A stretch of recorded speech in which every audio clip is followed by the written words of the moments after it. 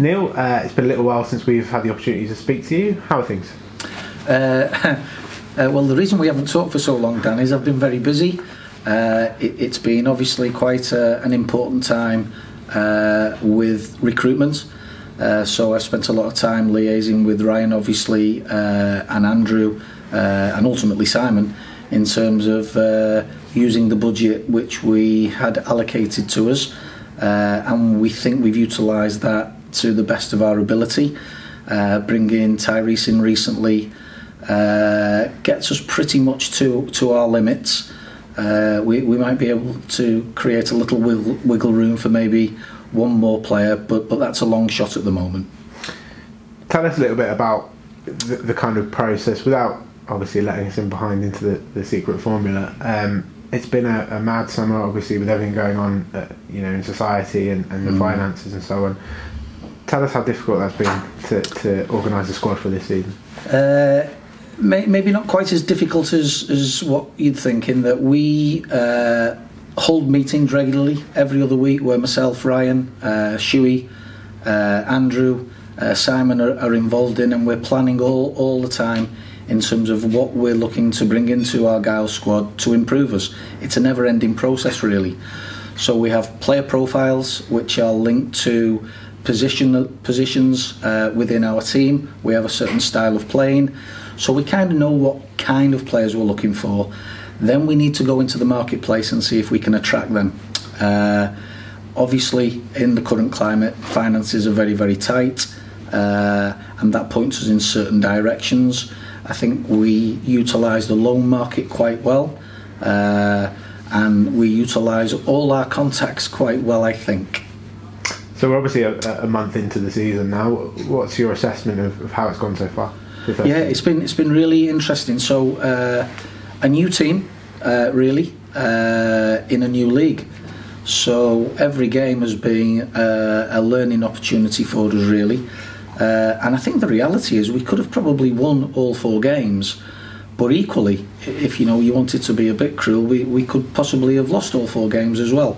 So the reality is we've won 1, lost 1 and drawn 2, and we're learning quickly into how to maybe just hold on to winning positions, what we need to do to create that point that we didn't quite get at Hull last week, although we were dominating the second half. So we're learning quickly, but the signs are very positive. Everyone in the building is quite happy in where we are at the moment. Obviously, supporting Ryan and Shuey with the first team work is part of your job, but it's certainly not the whole thing. You've been putting quite a bit of time, I understand, into the structure of the academy looking forwards. Can you tell us a little bit about that? Yeah, sure. So the academy, like the first team, of course, is just one part of the whole football strategy that we created last year, that's been operating now probably since last November, December time. So in terms of the academy, what we've done is we've given the academy manager, Phil Stokes, and his staff clear aims that fit within the overall club's football strategy. So if I share with you, the fundamental aim really is that the academy should, if possible, have a full first team debut each season. And this year, you'd be delighted to know that we've already done that on 2 occasions. Ollie Tomlinson did it against Norwich City, and the other night, obviously, Brandon Purcell did it. Both of whom acquitted themselves very, very well. Ollie has now moved out and gone on loan to Barnstaple, which Kevin Nanscoville is monitoring very closely. And Brandon, I think, will probably train around the first team, but if he needs match time, it's more likely to be in the under-18 team. He is still 16, of course. So there's no need to rush, but at the same time, if you're good enough, then you're old enough. So we'll touch on Brandon in a moment, because obviously he's had a tremendous week in that first team debut. But I guess that the thing to talk about with the academy work is not so similar to the first team, in that it's much more of a slow burn, isn't it, in a way? Yeah. Work you put in now across the age groups may bear fruit, in a decade's time in some cases. Yeah. But you are seeing some of the fruits already, aren't you? You touched on Brandon playing this week, but also the under-18 team under Darren Way has got off to a very strong start. Yeah, well, we've restructured the whole thing, so if I share with you how that looks. So Kevin Nanscoville is the technical lead from under 23 down to under 15, and he's the link between the whole academy, if you like, really, and the first team, because of course he's a first team member of staff on a day-to-day basis as well, which is a perfect link. Darren Way, we brought in again early in the new year, who's got a terrific background, as we know, as manager of Yeovil. He's gone in as our under-18 coach and has made a massive impact on all the players, which has been very, very positive. We brought Carl Curtis in, of course, from Parkway to take our under-16s. So we've really got a new staff working very closely together, working very, very hard with our younger players. And there's a whole programme below that, of course, from 14 down to our pre-academy at 5 years of age, with far too many coaches to name every name, of course, but we hope we've developed now a new structure which will allow us to almost have a conveyor belt of talent over the next years. So it's not about Ollie and Brandon as a one-off hit, didn't we do well? It's about the next 10, 15 years for Argyle to have a continuation of talent coming through. But I suppose, like you say, it's not about those individuals, but they are examples of the philosophy, aren't they? In that, as I understand it, Brandon played left centre-back for the under-18 team. We all play the same structure as the first team, which means that when Brandon steps in for his first team debut at 16 years old, he knows exactly what to expect in the position he's in. Absolutely. So it's a joined up approach. So as soon as the players step into our academy, they're going to learn the football philosophy, which is obviously possession based, it's exciting, it's attacking, it's creative, and that will go with them all through the age groups. So those, I guess I've learned that particular messages over my time in youth football over the years. Ajax, of course, set the ball rolling many years ago, so I guess we're adopting that kind of theme.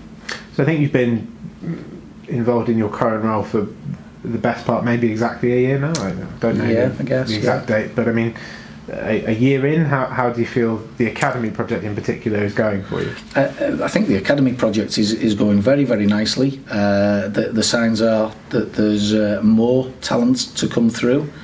We know we have an awful lot of hard work to do with that talent to make sure it does so. But one of the things we shouldn't underestimate is we've got a manager here who has no fear at all of playing young players. That's not the case at every football club in England. There's often a caution around putting young players into the team. Ryan, thankfully, doesn't kind of share that attitude. He's quite happy to take a chance and to give them an opportunity, which is wonderful for the whole football club. It's wonderful for the academy, and it's wonderful for me, although I would tell him off if he didn't. So how important is that? I know not every team does it, but how important is it for you in terms of recruiting the best young talent, that they can see a clear and designated pathway through to the first team? You talk about clubs, some successful clubs across the country have done it. Southampton maybe springs to mind as one. That message is vital, isn't it? That they can come through all the way through. It's vital not only for the players, I think for the supporters as well. You know, when you hear Harry Kane score for Tottenham Hotspur and they sing he's one of our own, the same thing. So we currently have two outstanding young players in our first team who, providing they're selected of course, in Michael Cooper and Luke Jeffcott, look as though they're already starting to make a real strong impact in the performance of our first team, which is ultimately what we want our young players to do. So the role models are there currently. There are role models developing, and with a bit of luck, and please don't ask me for any names, but with a bit of luck there are lots of others to come. So notwithstanding the excellent work so far, what's next for the Academy? What's next in the project? What is next, I think, is to let the staff bed in, let the new structure bed in. Ideally, we'd recruit more quality. That would be probably the next stage, Dan.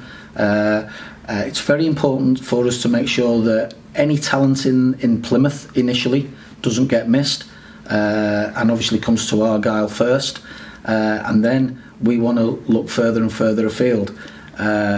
we should really ideally be the predominant force in Devon and Cornwall, so that would be an aim of ours to recruit from all over those two counties to get the best talent for us.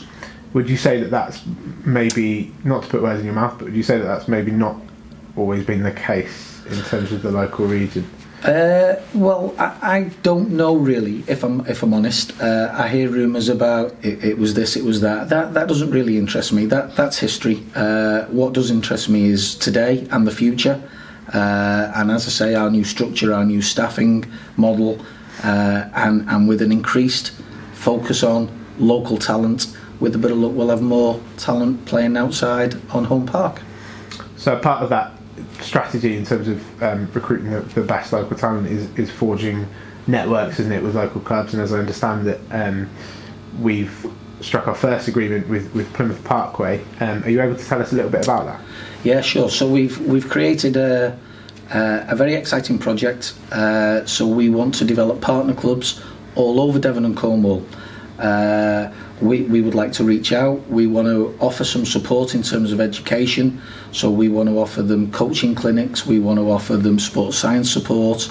Anything we can do with our expertise here within our academy, we would like to share with everybody else. And yes, of course, we're looking for the best players all over Devon and Cornwall. And hopefully by joining in partnerships with other clubs, that will help us to do that. And Parkway is our very first partner club. We're delighted that that's the case because obviously we're both in the same city. There is a logic to that, and we're also going to play games at Parkway. The first team have an agreement where they're going to play a friendly with them in the next couple of years. So it's moving in a very nice direction for both parties, I believe. And in terms of obviously you've got your kind of year by year goals in terms of player appearances and so on from the academy, but what does a successful academy look like to you in 5 years' time for us? Yeah, so what a great question. So I mentioned about the one debut every year, which would be our main focus, our main aim. But equally, every time that Plymouth Argyle play in a competitive fixture, the first team, we want to have a minimum of 4 homegrown players on that team sheet. So I do know the stats actually for this year, and that's quite healthy. But the challenge is to replicate that every single game. So if Michael Cooper and Luke Jeffcott are in that 18 come Saturday, we need 2 others alongside them as well to be successful. Thinking longer term, we want as many local players from Devon and Cornwall, from Plymouth if you like, who can run out there in green and white and be one of our own. And that's of course, you know, the bet.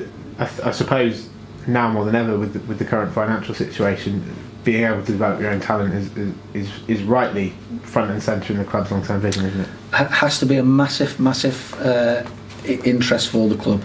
If we can produce our own, of course, we will save money in the long term. But there's also so many other rewards that come with that. Knock-on effects, as I say, the supporters feel better, more supporters would come, I guess. Homegrown role models are massive. I think back to my time at Everton with Wayne Rooney, of course, and you know there are others. I mentioned Harry Kane before at Tottenham, and there are other examples right around the country. We've got 2 in our first team right now who are developing very, very nicely. We want them to play for Plymouth Argyle for as long as possible. If one day they move on, and every young player does that at some point in their career, then that's fine. But if they do move on, then we want the next ones in there, and we're working on that as we speak. Thanks for chatting to us, Neil. You're welcome. Thank you.